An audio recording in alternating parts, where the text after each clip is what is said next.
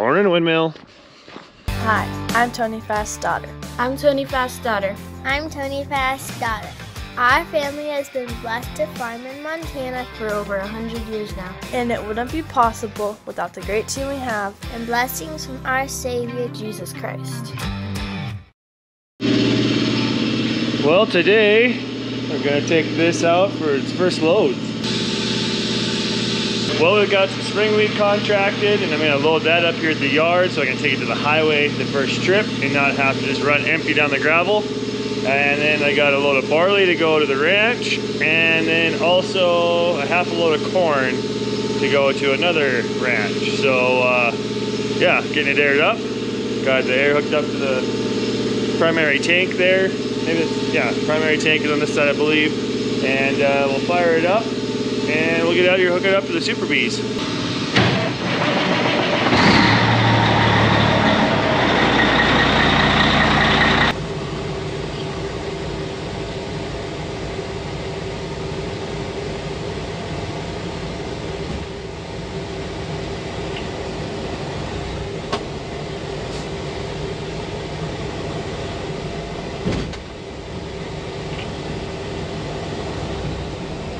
Go.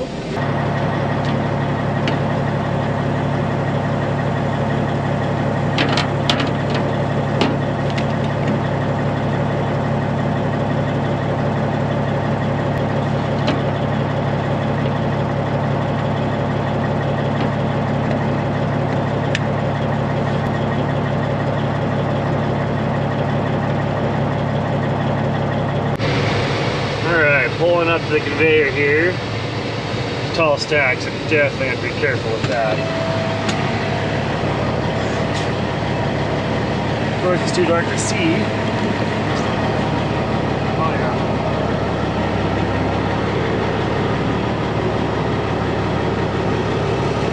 Lots of room. Kind of. Show you guys the difference between the low beams and the high beams. Doesn't look like much on here, but I can see all the corrals back there. The open barn really shows up. Crazy. Amazon, link below if you're interested in some really good LED lights for trucks. Anything that takes the 4x6 square lights, they're awesome. Highly recommend them. I'm really liking these loading lights. Those are nice. But Wilsons don't have that. Probably an option. But they're on these trailers. They were on the steel Super Bees as well. Alright, I think the belt's warmed up enough. We can go center up a little more. Well, I got the Super Bees loaded, started over there, and then ended up coming over to this bin and finished loading with the 8-inch auger. That's only running on one cylinder, so that's why it's really bright out now, because it took forever. So there's not enough power to pull a full auger, so ran it about a quarter full. But I got this truck going too. We gotta get a load of corn this afternoon. And since it's only 600 bushels that I got to sell, we'll take this truck.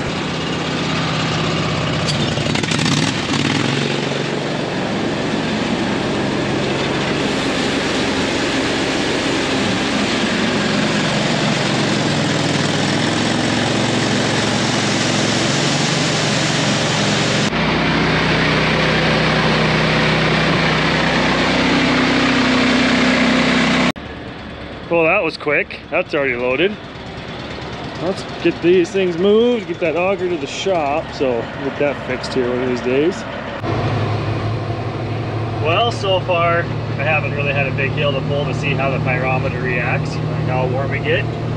Don't have any idea what that load gauge is supposed to be at yet, so when I get to the elevator, we'll try and just weigh the truck. There's not a bunch of trucks in line. See what the truck alone weighs, and then I'll know what my gauge should be there on my drives. So, but the unfortunate part is, see how dirty my trailers are? Yeah, frosty morning, dusty gravel roads. I'm gonna have to get some water over at that new shed here soon so we can keep stuff clean. There is a pipeline project coming through over there, so that'll definitely help. Get some soft water so we can pressure wash stuff off and whatnot. So, yeah. Bummer about gravel roads amongst other things. Alright, see you at the elevator. I bet there'll be some Jake brakes before then though, just for you. I was right. It sure sounded a lot better. 7-inch straight pipe, say, little 5-inch ones. Not quite so snappy. You ever wonder how they deliver those white fertilizer hopper bottom bins in our yard? Couple coming down the highway here. Pulled by a sweet old cab over? Nice.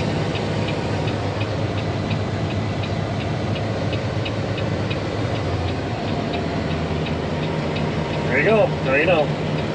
All right, let's see how this thing pulls.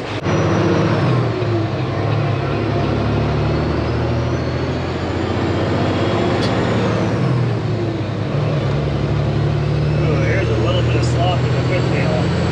Wait, we'll have to rebuild that.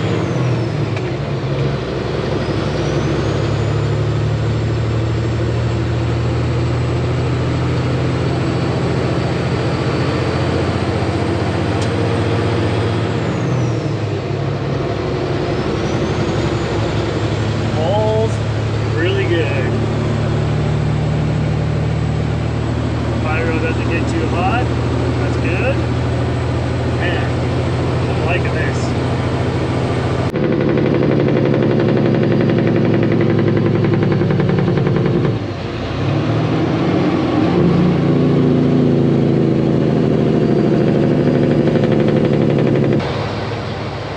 Well, just a few trucks in front of me today. That'll work. Well, we're dumping the first hopper. I was plenty light on the drive, so we gotta take that air gauge up probably to 70 instead of 50 PSI. That's my guess. Well, I'm here to load barley, and the battery's dead on the auger. I wasn't even paying attention if I had left the key on or not, but I don't have jumper cables because the truck's not completely ready to go yet. So I'm using my Tart power and some flag underground wire marked stuff for my wires. That's it for a while. See if we get anywhere, I guess. Alright, I got the belt loosened up for the hydraulic pump. Ooh. Like 10 minutes, might be somewhere. I had to use some jumper cables, it wasn't getting anywhere, and I'm on site for my gas tank empty, so I had to get some gas to get it running, so yeah, now we can go load some barley. Oh, we're loaded and westbound.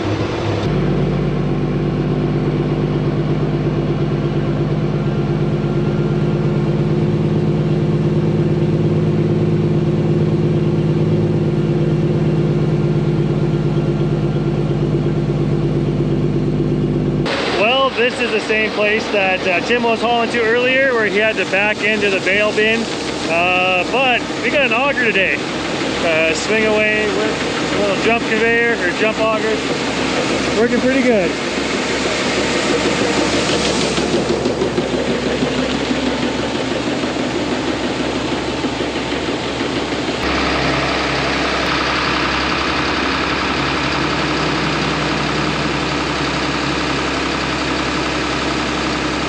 That works pretty good.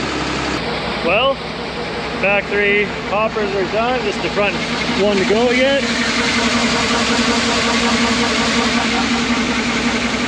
So easy. I love new trailers.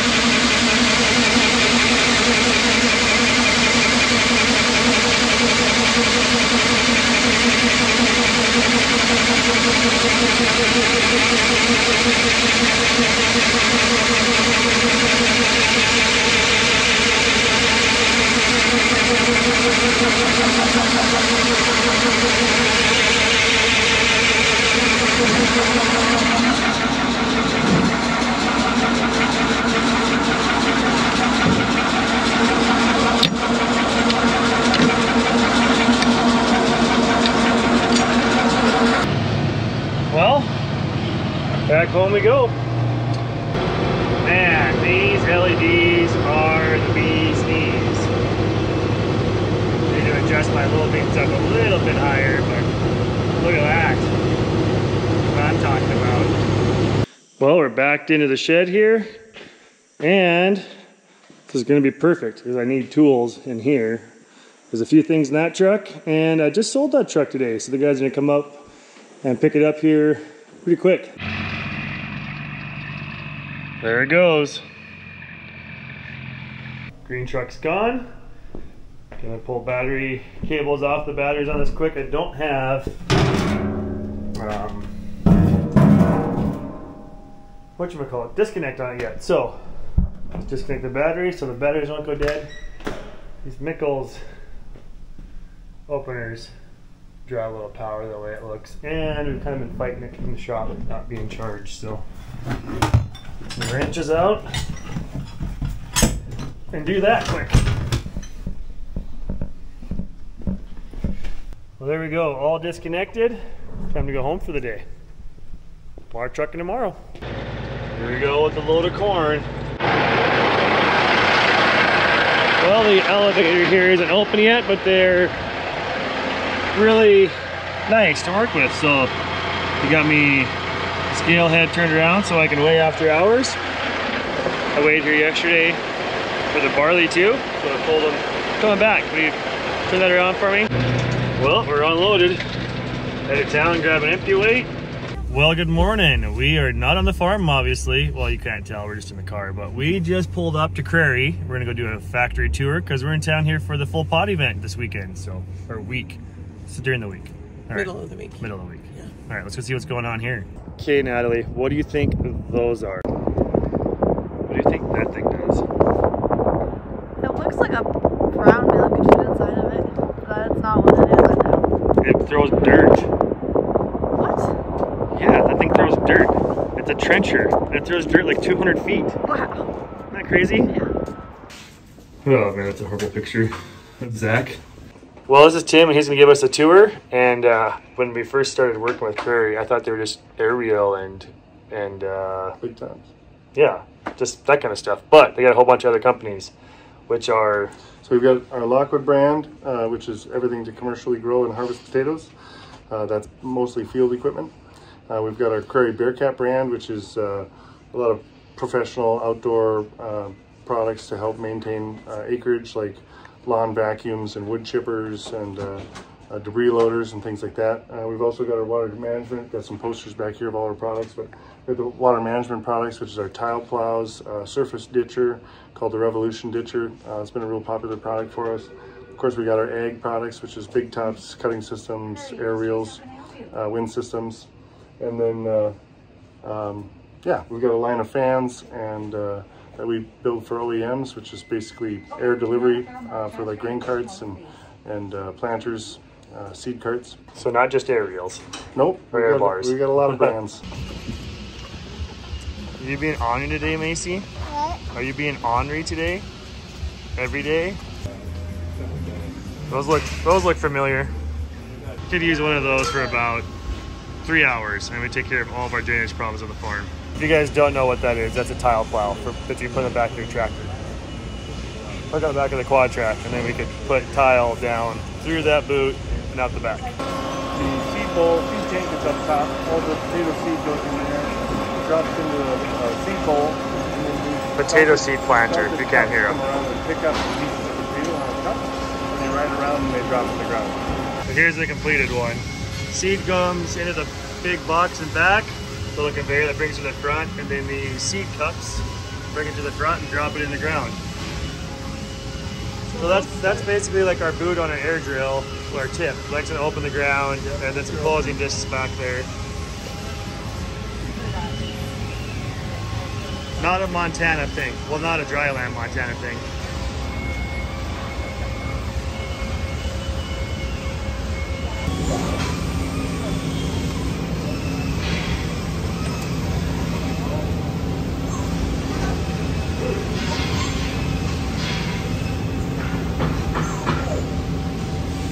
So it'll create this part.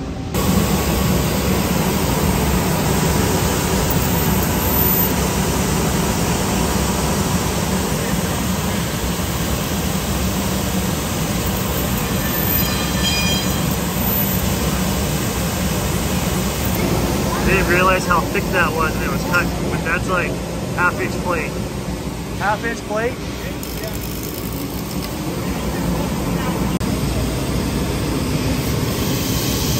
little better than a plasma cutter could do. Right. So that plate is going to be cut out like this.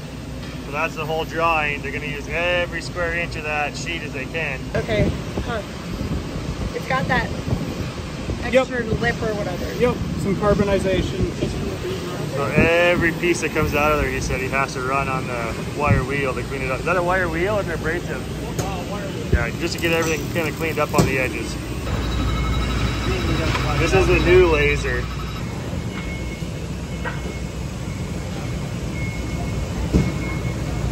Those all thread on, so they all spin together the same. Oh, cool. It's going to go height calibrate for each material when it talks. That thing does move fast. My goodness. Just checking out the depth of the steel. That's what we're testing. Fire the laser! Crazy.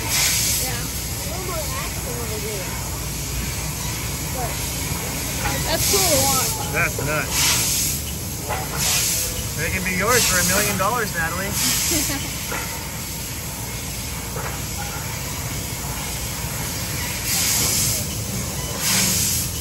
What's in the drink part this summer didn't pay that much. Yeah.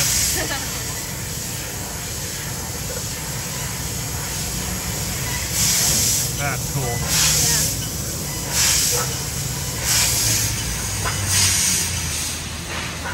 We're showing it live what it's doing. Here's a few of the parts it's cut. That's 5/8 thick, 3/4 thick. That is a pretty clean cut. 1 inch. 1 inch. Wow. Next part's already loaded, and there it goes.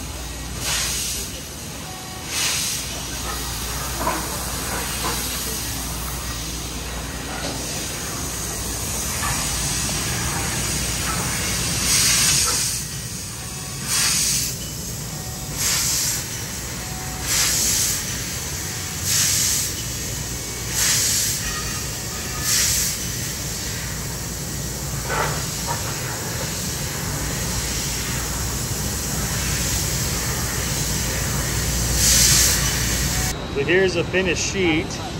He's telling me that they've got just a little bit of a nub, but it doesn't cut all the way through. I'll finish that out over there, but they have to leave that on there because here is the grabber.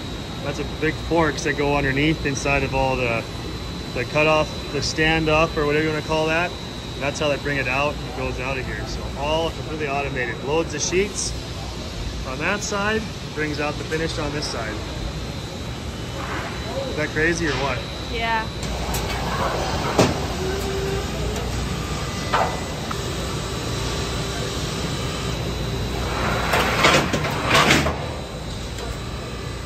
All sorts of welding stations for all the different parts going together before it hits the paint line.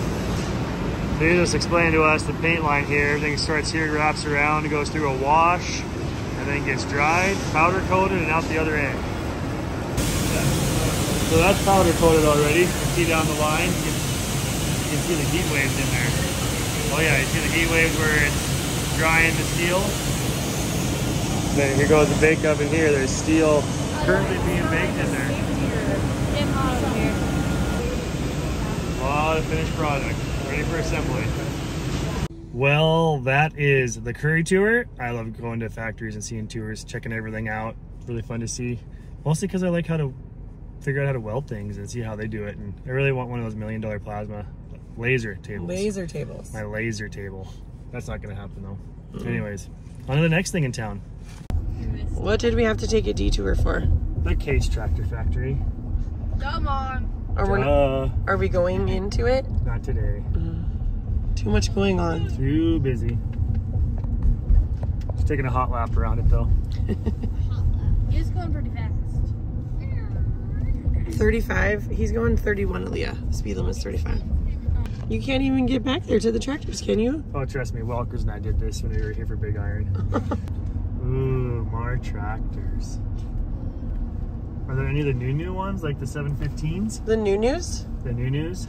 No, I don't see I don't see them. I bet you those ones are hidden. Yuck, there's a blue one. Ooh, they're testing the payloaders. She could volunteer for that. You wanna go drive Ooh, a... they're driving on a little course. Yeah, going over bumps.